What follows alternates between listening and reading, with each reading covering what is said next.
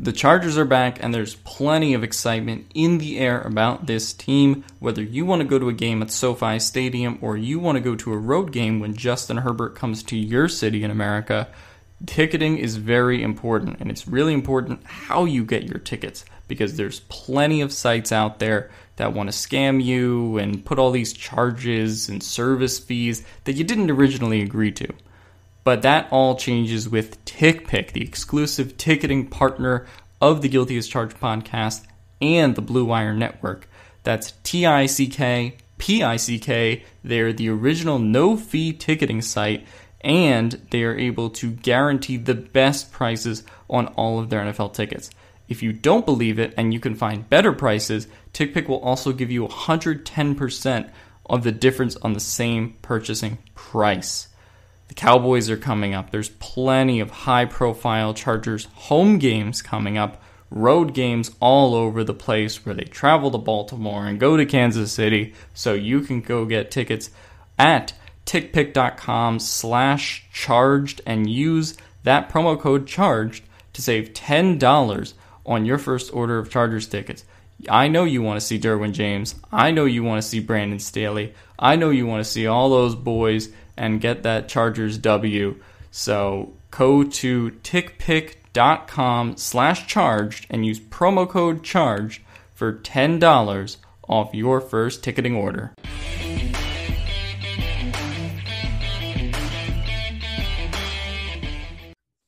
Hello, everyone, and welcome back to another episode of Chargers Analytics with Arjun.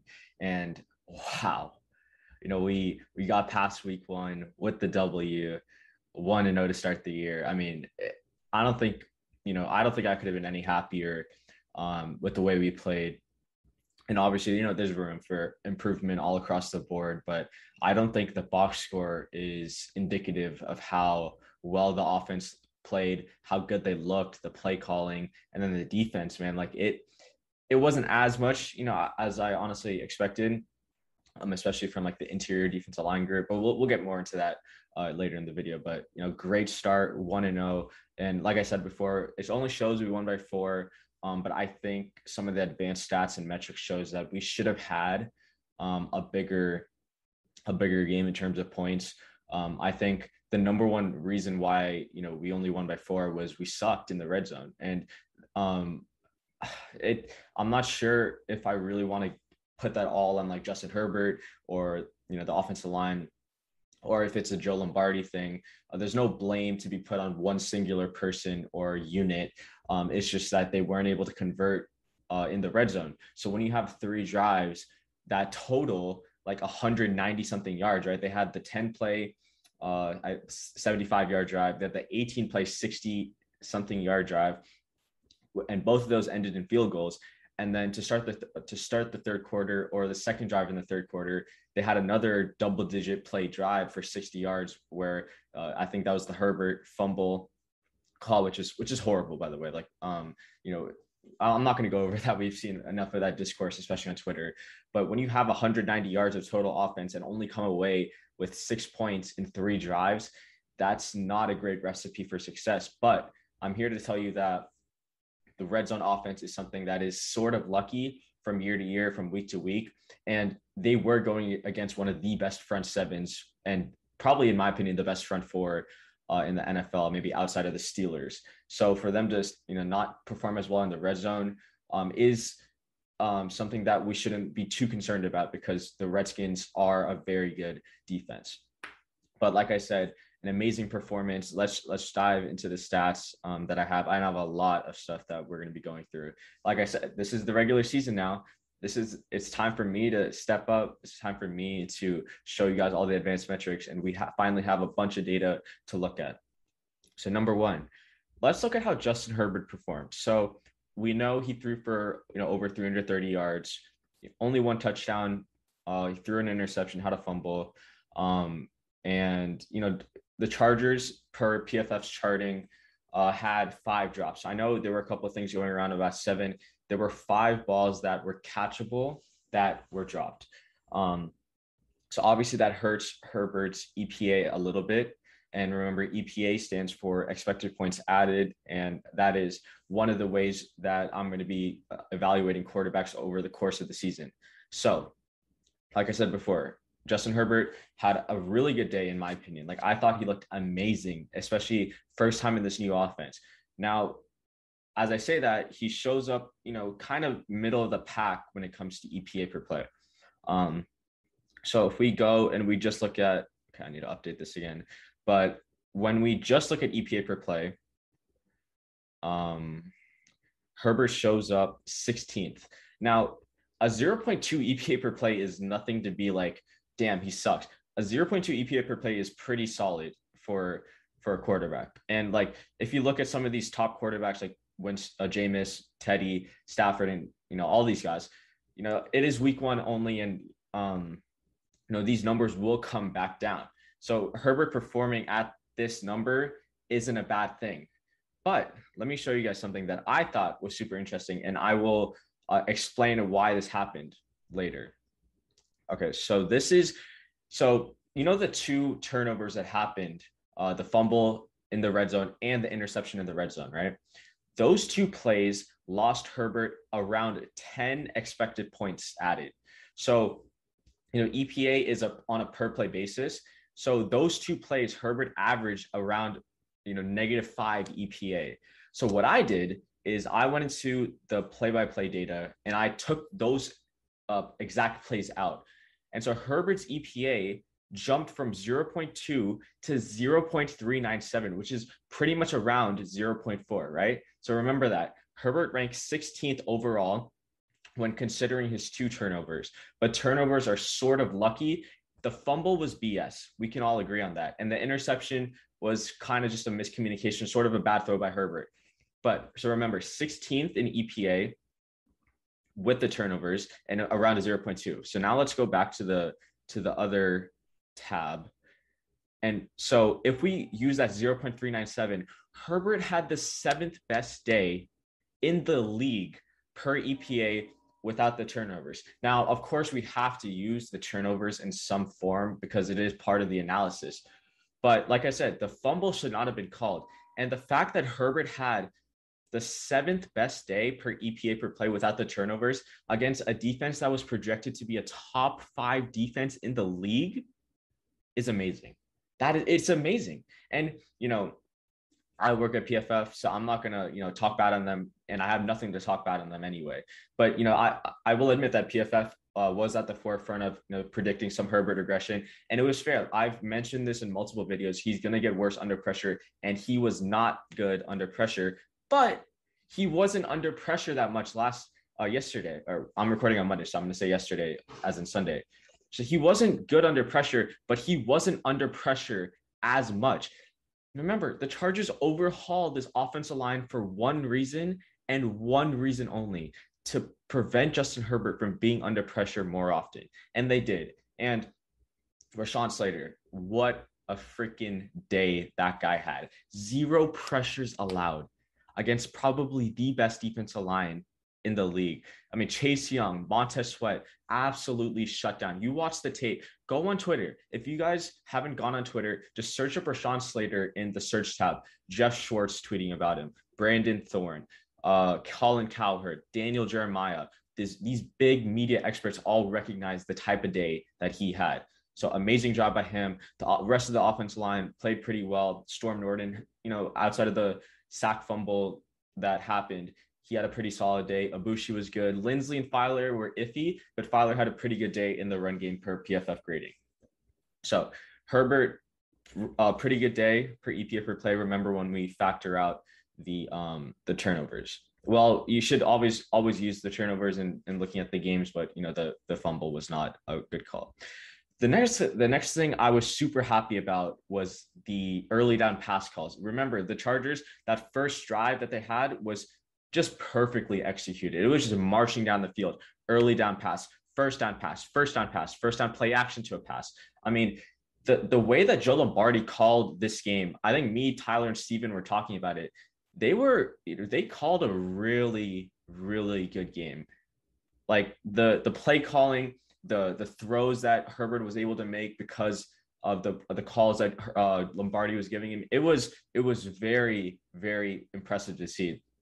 And so when we use a 5% to 95% win probability, so this is pretty much excluding that final drive where Washington was kind of out of it. The Chargers had the ninth highest. I'm gonna go to the table setting. The Chargers had the ninth highest pass rate on early downs. Now, this was super interesting, and this was something I saw on Twitter and on Discord a lot, right? The Chargers had, a really, or especially Justin Herbert. I'm going to go back to this website, this tab actually. So if we only look at first and second downs, which are the early downs, right? You'd be surprised that, or you might or might not be surprised that Justin Herbert was actually the worst quarterback per EPA per play on early downs. Now, just keep this in mind. He was the worst, and we go to this graph. The Chargers had one of the worst dropback EPA, so EPA per pass on early downs. But like I said, I'm here to show you guys that this really isn't true, because, like I said, when I factored out the turnovers, which one of them was bad and one of them was just, he kind of led him too far. So it wasn't the greatest throw, but it also wasn't like an egregious mistake. Herbert's EPA was 0.04. So not the greatest, right? Like obviously you want your EPA to be above at least like 0.1, 0.2, but 0.04 is definitely better than a negative EPA, right? So now if we go back to the other tab and we look at, okay, where does 0.04 rank?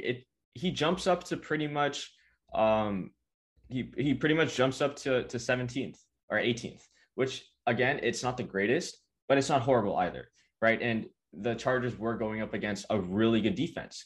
And so the fact that Herbert was still performing at somewhat of a good level, a high level, is good to see.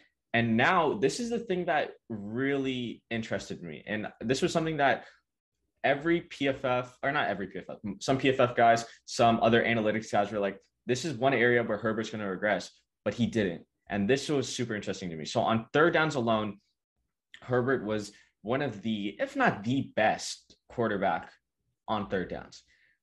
He had a 1.13 EPA per play on third downs alone. And I think, I forget who it was. It was on someone on Twitter. It was Robert Mays and Nate Tice, two guys highly respected they do the Athletic Football Show. They were talking about how good Herbert looked on third downs. Like, look at where he is on the graph, top right, exactly where you want it to be. He had the most plays on third down. And that's honestly something where you look at how that happens. And that's because they're playing a really good football, like really good defense.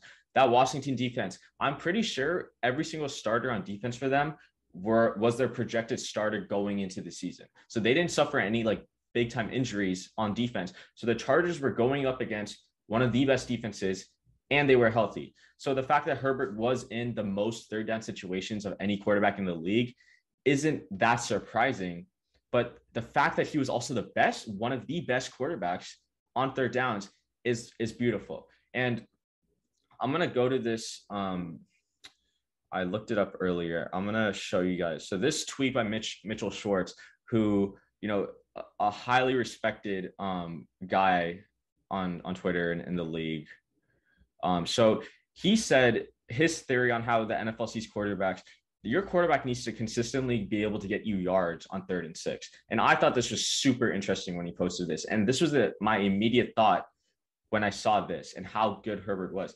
Okay, so what that Herbert was so like really good on third downs. And yeah, it's probably unsustainable throughout the course of a season, but Herbert's going to get you a bucket. Herbert's going to drop, like, you have faith in him to drop a dime on third down. That 3rd and 16 call where he found Keenan on the trips curl route. I mean, the confidence you have to have as a quarterback to make that throw, the confidence you have to have as an offensive coordinator to put the ball in your quarterback's hands on 3rd and 16 inside the 10 and call that route.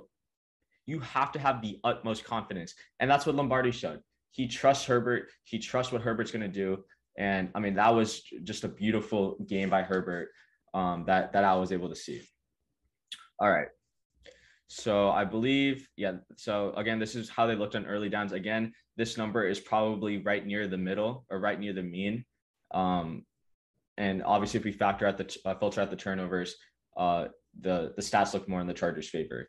So that was some of the stuff about Herbert. He looked amazing.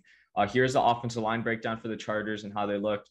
Right about at the mean when it comes to pass blocking grades for PFF. Rashawn Slater, amazing game. Like I said, 0 pressures. He had the second highest overall PFF grade behind only Penei Sewell, who again, I'm super happy he had a great game at left tackle versus Nick Bosa. He did allow a couple pressures, but his run blocking grade was pretty high, and so I was happy to see that. So the Chargers did really well when it came to run blocking, especially on that offensive line. Matt Filer looked amazing at left guard. And I'm sure that, when they don't have to play one of, I don't know why that happened. When they don't have to play one of the best defensive lines in the league, their team offensive line grades will probably be a little bit higher. Just because I'm going to be talking about the Cowboys eventually. Cowboys run blocking grade wasn't the best against the Buccaneers, but the Buccaneers have, again, one of the best front sevens in the league, so blocking them in itself is pretty tough. But they were really good, or pretty solid when it came to pass blocking grades. But as I'll show you later in my semi-Cowboys preview, Dak Prescott did get the ball out very quick. And the last thing I kind of want to talk about for the Chargers that is super important. I don't know if you're going to be able to see this behind. It might be behind my camera, and I can't really move that. But the Chargers, per this graph, had the highest defensive pre-snap open middle of the field rate of any team in week 1. I'm pretty sure the Raiders and the Ravens won't be higher than the Chargers, and I'm making this before the Monday Night Football game. So the whole offseason, I've been preaching about how Brandon Staley wants to run this too high system. He wants to show the middle of the field to be open, and he wants this alignment, if you look at my camera, rather than something like this, where he has one guy where he wants to run the opposite of Gus Bradley pretty much. And that's exactly what he showed. He had the highest middle of the field open rate of any team in the league in week 1. I thought that was a very welcome sight.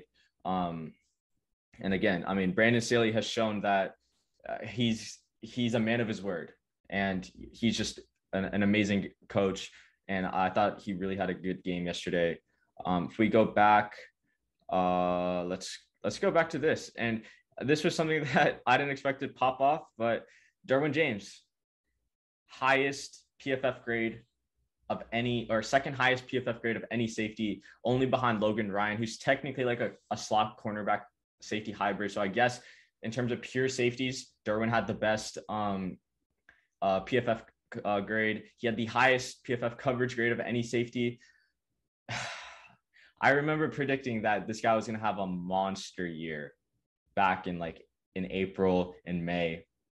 And I said, Brandon Staley is the perfect coach for him. He's going to put him in positions to succeed, and Derwin succeeded. It's only one game. We don't know how it's going to play out, but, he looked good. He looked real good. So happy for him. If we quickly jump over to the defensive side of the ball, the Chargers had the 12th best defense per EPA per play allowed. Not amazing. Oh wait, this is actually only looking at their downs. Let me fix that real quick. So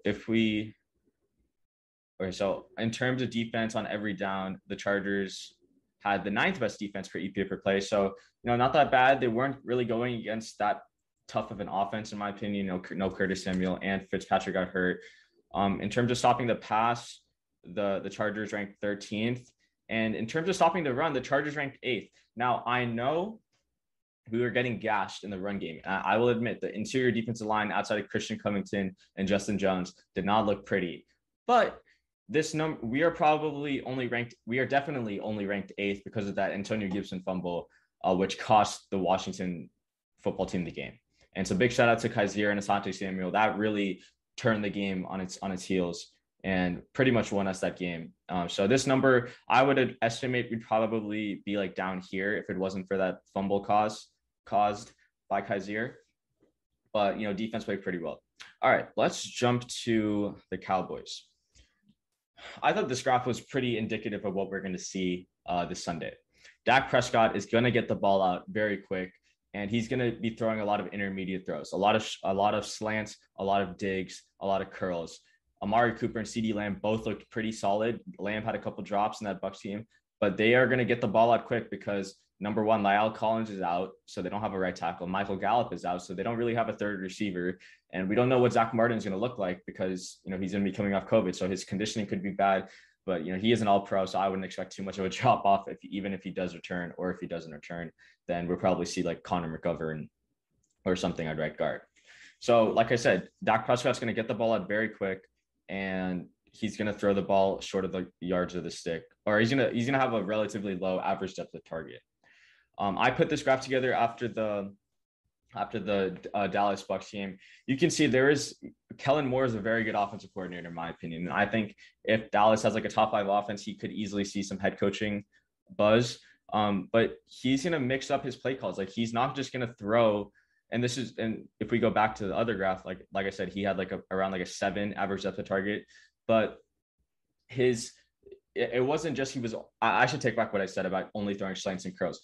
Kellen Moore did a good job of mixing everything up. So he called slants and curls for Gallup, for CD and for Amari at points in the game, but he also knew when to take his shots, like taking those deep corner shots to Amari, or throwing like a fade route over cover 2. That was the first play of the game, right? Dak throwing to the left hash. It was that 23, 24 yard completion to Amari. So that's what he's going to be calling, and he's going to mix in a bunch of play action tight end screens. I hope if any of the Chargers employees are watching this, they ran tight end screens a little bit, so we could expect those to Dalton Schultz, and even just screens to Ezekiel Elliott and Tony Pollard. So Dallas is going to be running a good mix of covered play calls through the air, and they're going to put their receivers in a position to be great. So as a whole, in terms of EPA, Dak had the 15th best EPA. He, like I said, he played pretty well on, for the offensive line he had, and how good the Bucs defense is. But not amazing, I guess, per EPA. The defense really wasn't too impressive. If we look at their EPA per play allowed, they're ranked 16th, which is honestly is better than most people would think. But I think, getting 2 picks on Brady kind of rose that just a little bit, but otherwise, they weren't really able to stop Antonio Brown, Mike Evans, and Chris Godwin. And their offense as a whole, to wrap it up, we already talked about their passing offense. Their rushing offense against the Bucs, 3rd worst in week 1. So are they going to run the ball against us? Maybe. And Brandon Staley is going to invite them to run. Remember, if I go back to I'm not going to go back to the middle of the field graph, but the Chargers are going to have the middle of the field wide open, and they're going to play a lot of light boxes, which is a staple of Staley's defense. So they're going to invite the Cowboys to run. It's just, how effective will the run game be for the Cowboys, and, what will they be able to do on top of that? And I'm going to add something that, I think is super important. The Chargers had a 47.4 success rate. So success rate is any play that's defined as having a positive EPA. So this number was 23rd last year. So they had the 23rd highest success rate of any team in the league on offense, and this year it's 12th. And it was against one of the best defenses in the league. So now we're going from one of the best defenses in the league to the Cowboys, who probably have an average, but probably below average defense. So I'm going to start doing this for every game going forward. My prediction for this game, I'm actually going to go with the Chargers here. I'm going to go 35-33 Chargers. I do believe it'll be a shootout. And I think in the end, it's just going to be Justin Herbert's O-line can protect him more. And, the Cowboys are going to be missing La'el Collins. So Joey Bosa is going to have a chance to go up against Ty. I don't know how to say his last name, Ty NC Nexi or something. So it should be a really fun game to watch in SoFi, primetime, national television. Chargers win it. And yeah, that's my prediction. So that's going to wrap it up. This was a very long video. So if you made it to the end, I appreciate it. I really hope you enjoyed me diving into the stats. Make sure to leave a like. And with that, as always, bolts up.